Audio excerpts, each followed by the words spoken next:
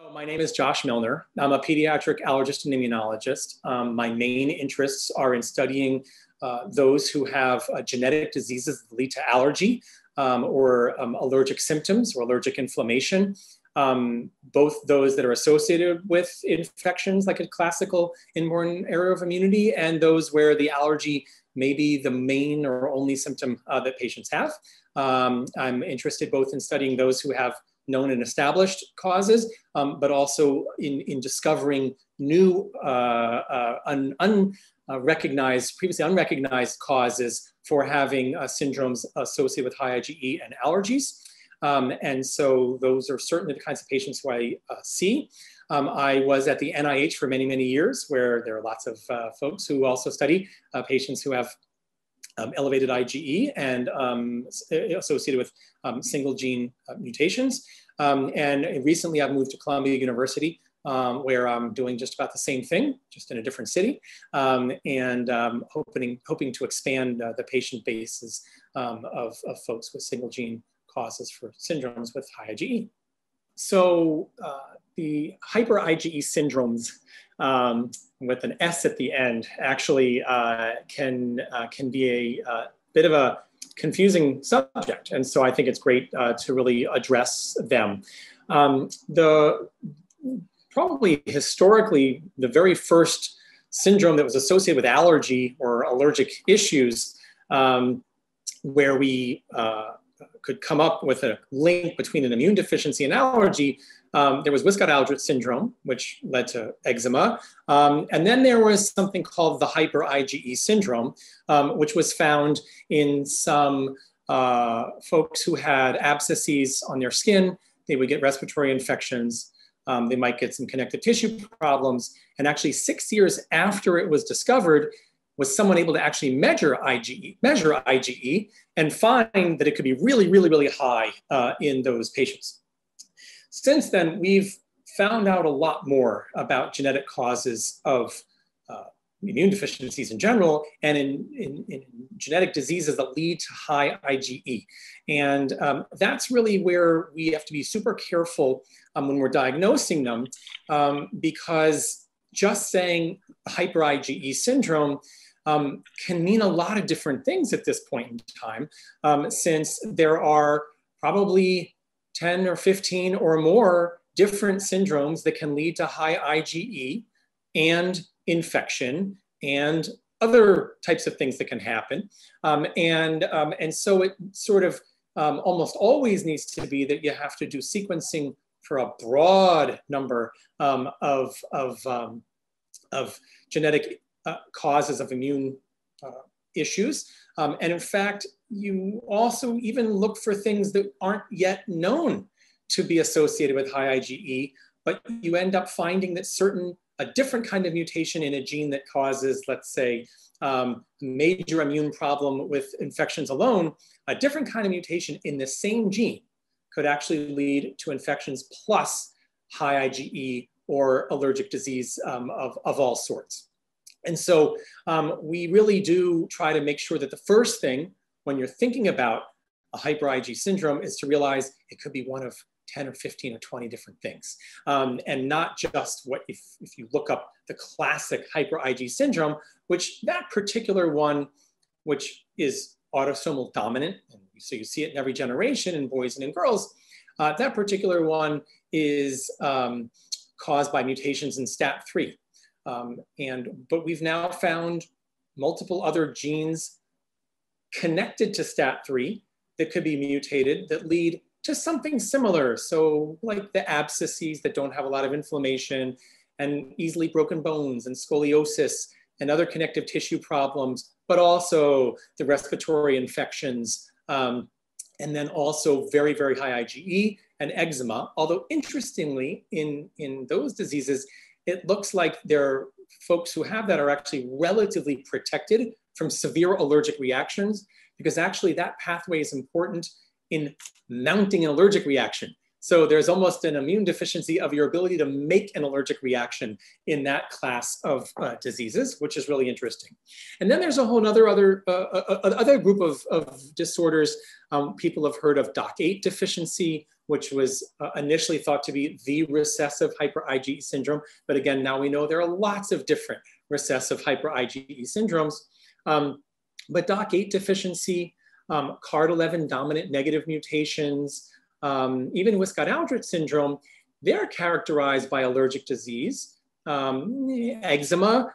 Some of them can get significant allergic reactions. Others are also protected against severe allergic reactions. In the case of Wiskott-Aldrich syndrome, that may be the case. You could have high IgE and eczema, but not necessarily severe allergic reactions. And so the allergy reactions might be a bit more pronounced in those particular forms, but also those patients tend to have virus infections of the skin a lot more than those who have mutations in STAT3 or the IL-6 receptor or GP130, which is also called IL-6 ST. The ones who have issues like the original hyper IgE syndrome, they have far, far fewer skin virus infections, whereas the ones with DOCK8 mutations, CARD11 mutations, Wiskott-Aldrich syndrome, and a series of others actually can be associated with those viral skin infections, and maybe not as much of the connective tissue problems, maybe not as much teeth falling out, difficulties with teeth falling out, not as much scoliosis, not as much with the fractures. And so even just those two examples of disorders, some of the CARD11 ones are actually dominant. The DOCK8 are recessive. Wiskott-Aldrich syndrome is X-linked.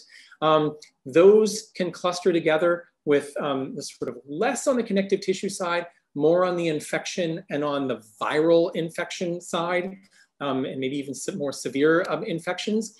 And that's one cluster. And then again, there's the cluster of folks who have issues in the STAT3 pathway.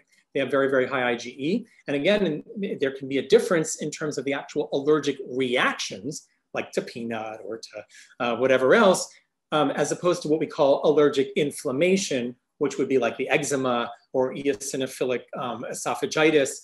Those can sort of show up all over the place. That sort of chronic allergic inflammation can show up all over the place, but those immediate reactions sometimes can separate the two. The last point I would also, of course, want to make is that there are some folks who have really, really high IgE, 10,000, 100,000, I've seen 250,000, and who may get some infections on their skin. They actually may not have any syndrome. They just have horrific eczema.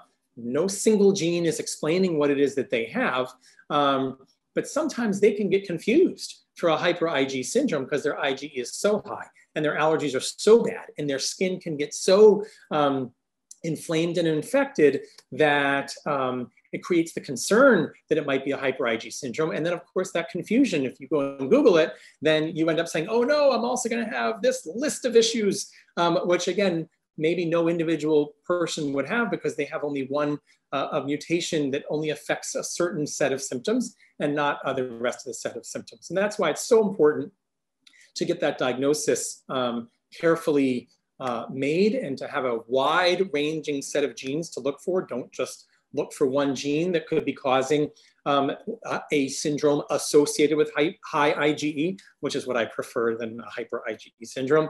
And then lastly, in terms of how to take care of these disorders, so the truth is the allergic part of what these folks have very often gets treated like bad allergic disease that somebody down the street who has no genetic problem gets treated. They're not all that terribly different from a treatment point of view.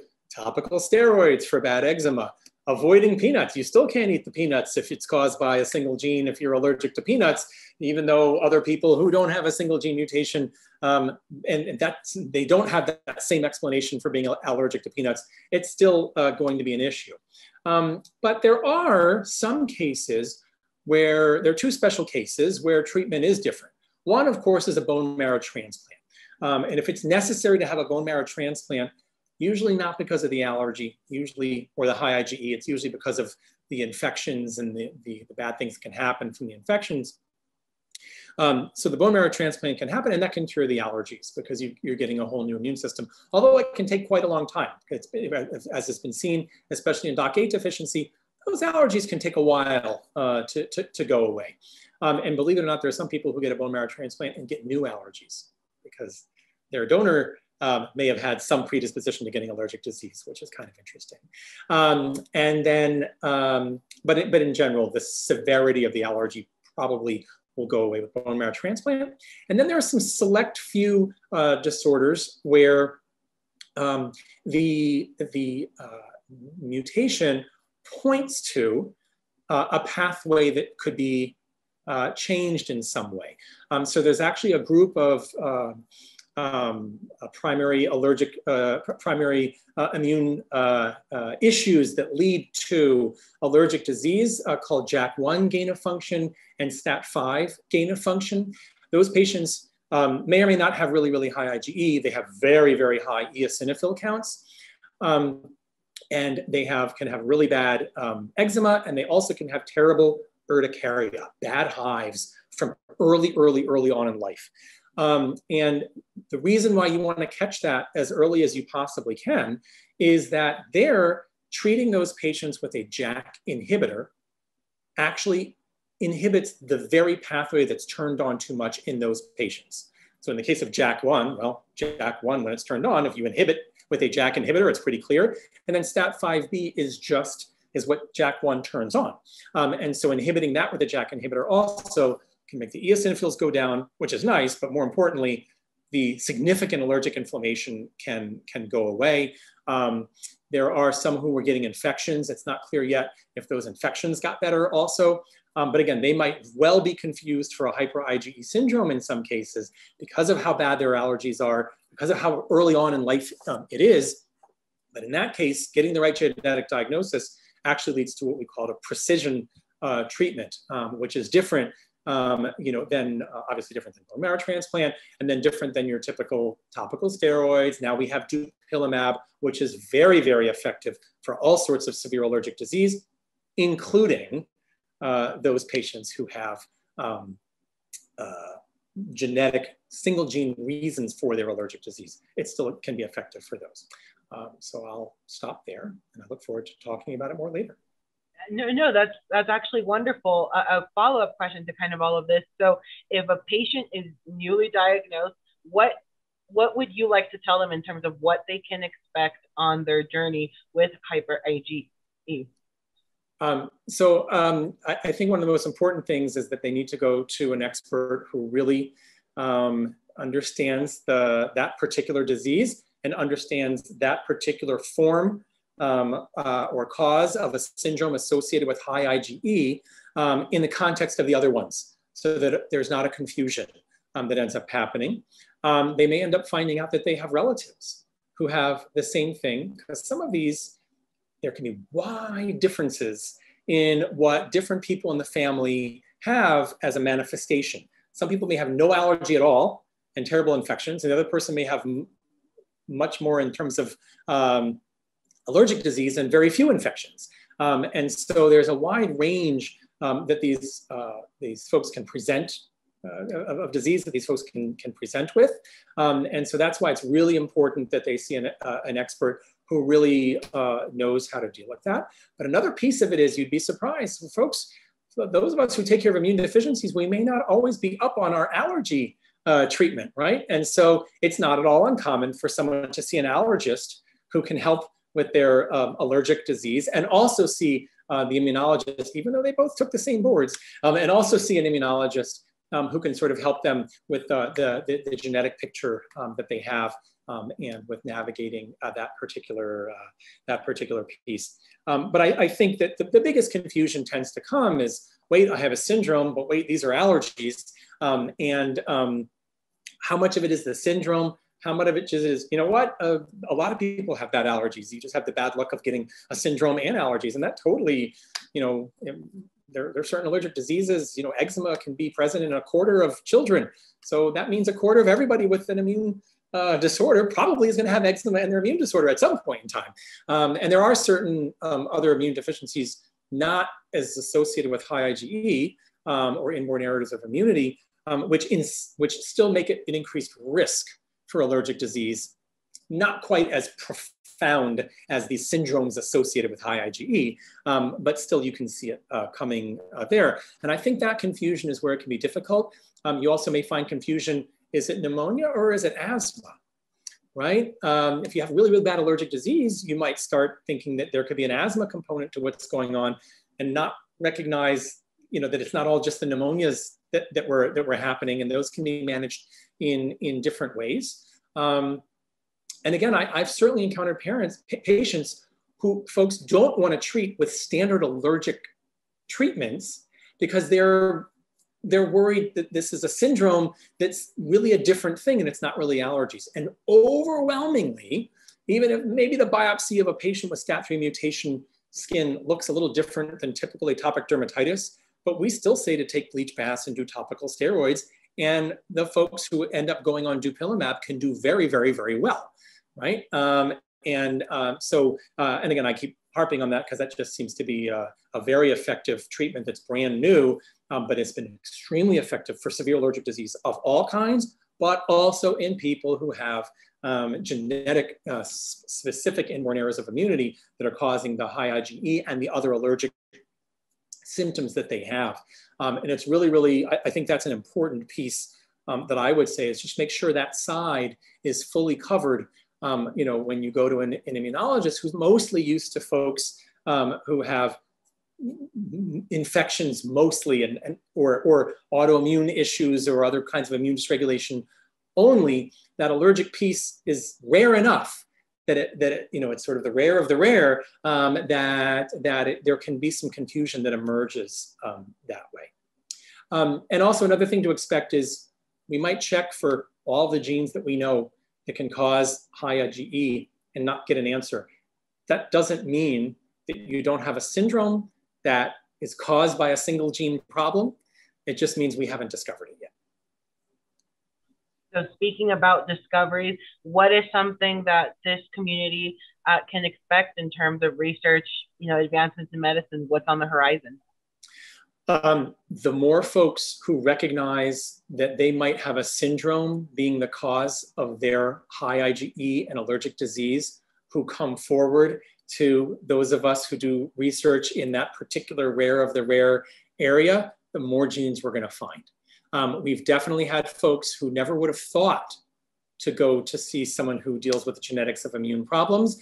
They just thought they got the luck of the draw, maybe because it wasn't as severe, maybe because no one else in the family had it and they just thought that was bad luck. Maybe because someone else in the family had something much worse and they assumed they had nothing to do with that person. They just had some allergies. There are a variety of different ways that we miss a genetic reason why someone is having allergic disease, because it doesn't necessarily look like a typical immune disorder that you might see. The more folks who come, we keep finding new reasons for why they have their allergic diseases. That's one of the biggest things. And so something like the JAK1 and STAT5B gain of function, which is just in the past few years that we found it, and patients who've now gone on these JAK inhibitors are incredibly improved, incredibly improved. Several publications in that regard. That is the fruit of finding a new genetic cause and then actually knowing exactly what to do with it and being able to treat it in a precision fashion. I think that's probably one of the biggest areas that's going to be expanding as we continue. In some cases, it's just going to be that a good old-fashioned bone marrow transplant is going to be necessary. Some cases we'll never figure it out, but in a good number of cases, that's what we're working towards, is finding a therapy that has to do with that mutation. And what can we do about it that doesn't involve gene therapy or replacing the entire immune system with bone marrow transplant. Wonderful. And my last question, if someone's interested in finding out more information, is there somewhere you recommend that they go? Well, again, if they have an immunologist who they trust, then they should go to that immunologist. They will have a lot of, it's always emerging, right? And so we always have to look at it, we always have to keep up, and maybe we've already even missed something that came out a month before, and we always be on our toes. That's really one of the main the main resources. There also are individuals who tend to study syndromes associated with elevated IgE. I have a number of colleagues along with me who study those folks, and those are also good resources. So even if your immunologist themselves isn't 100% sure, they can get in contact with those who specifically take care of syndromes associated with high IgE, including the original autosomal dominant hyper IgE syndrome, STAT3 variants. Those folks can be an absolute wealth of information. And I believe that the Immune Deficiency Foundation has some publications that have chapters in them about these disorders or in allergies and PIDs. I'm pretty sure I wrote one of them. And so I'm pretty sure it's accurate. And so I certainly, that's also an excellent resource as well.